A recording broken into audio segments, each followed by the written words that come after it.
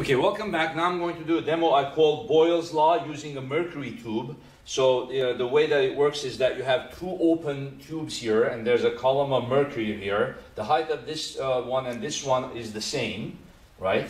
And then the height of this one is a closed tube, so the height of this one is smaller because the pressure in here is greater than the atmospheric pressure, because we've closed off this tube right here. So I've already measured the height from the bottom to the top of the closed tube, H closed, and then that's equal to 30 centimeters.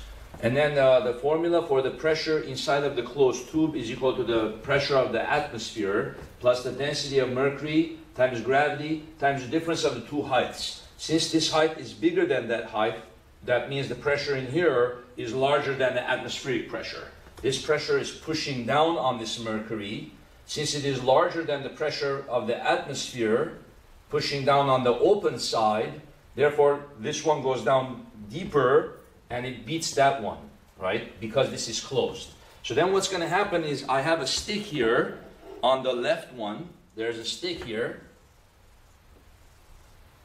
And then I'm going to press down on this stick. As I press down on the stick, this one will go down, right, a certain amount. This one will go up a certain amount, right?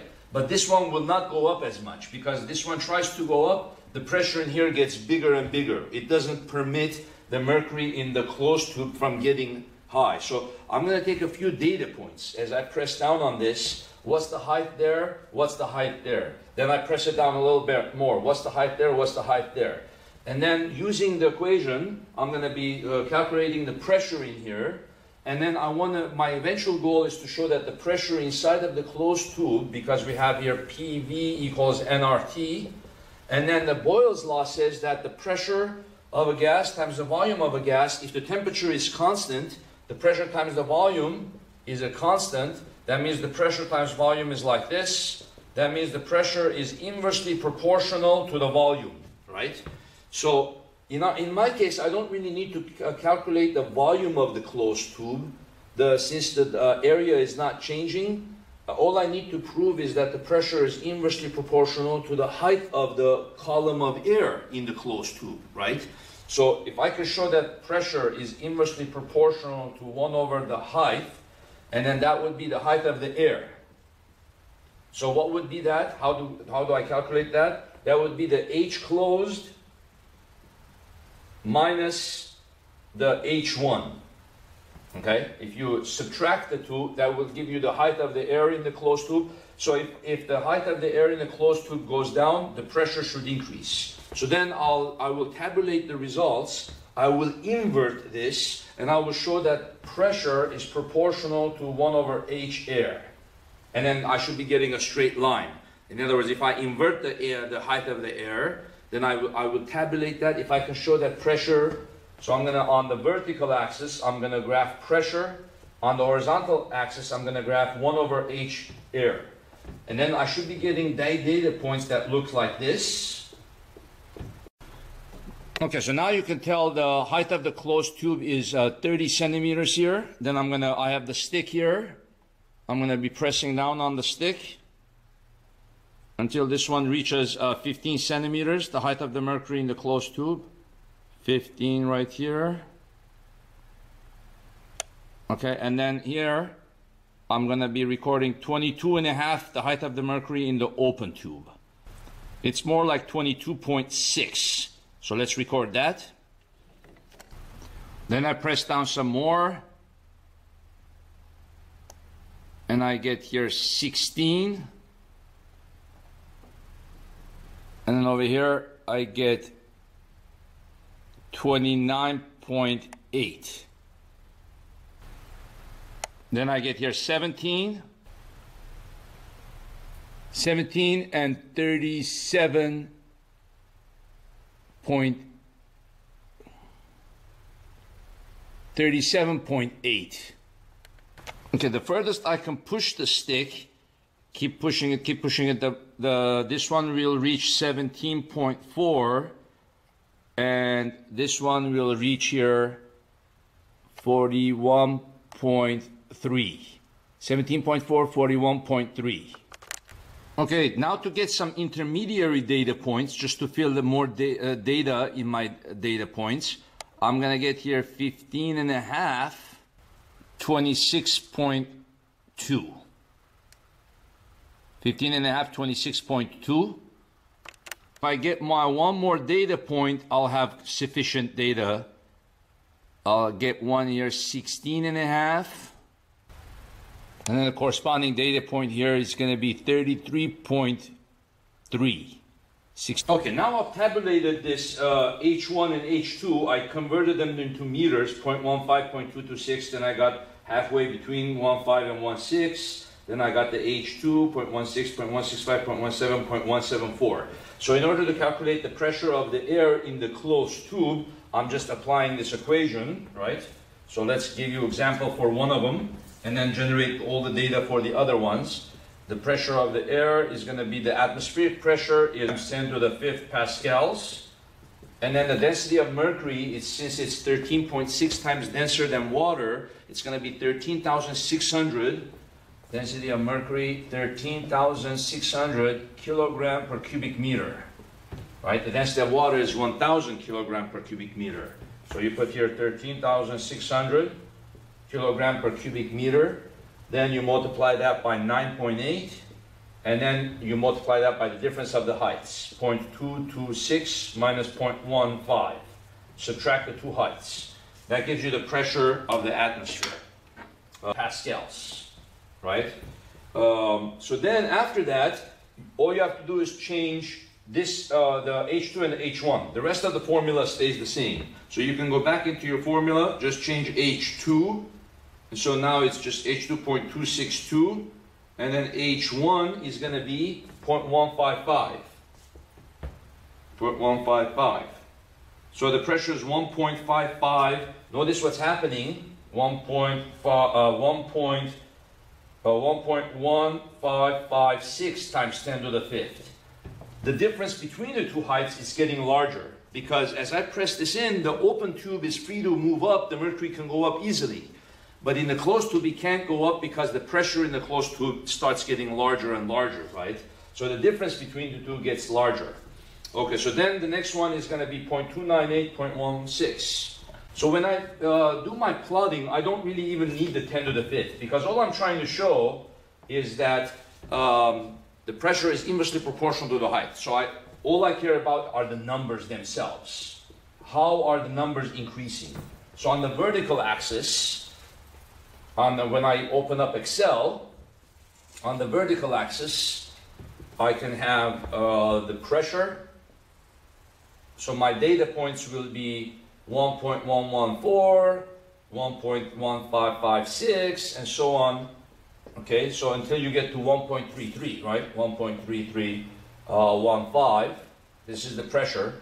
And then over here, I'll put 1 over the height of the air. So what is the height of the air? Well, remember the closed tube was 30 centimeters.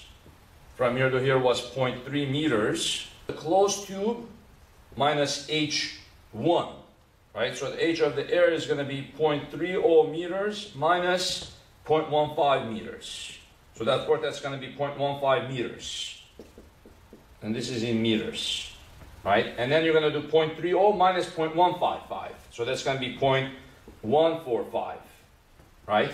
And then 0.3 minus 0.16 is going to be 0.14. Column on Excel.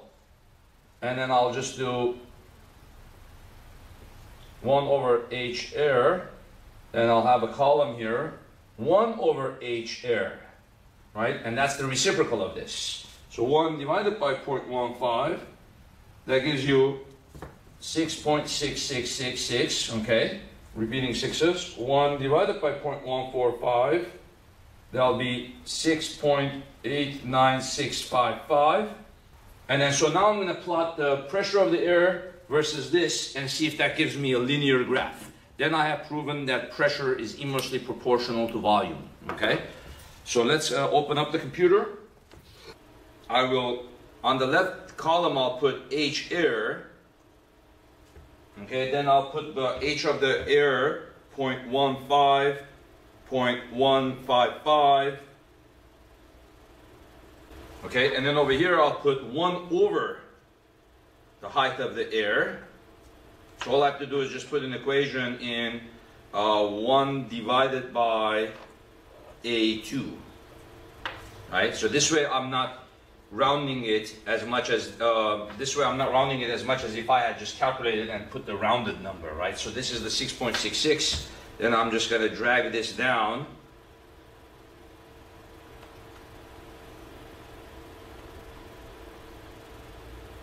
Right? And then the last column was the pressure of the air. So remember, I don't need the 10 to the 5th. I just need the numbers that I got. So I got 1.114. Boyle would have been proud of us here. Graph pressure versus 1 over the height of the air. If this gives you a very good straight line, then pressure is inversely proportional to the volume of the air. Right? So copy these numbers, insert.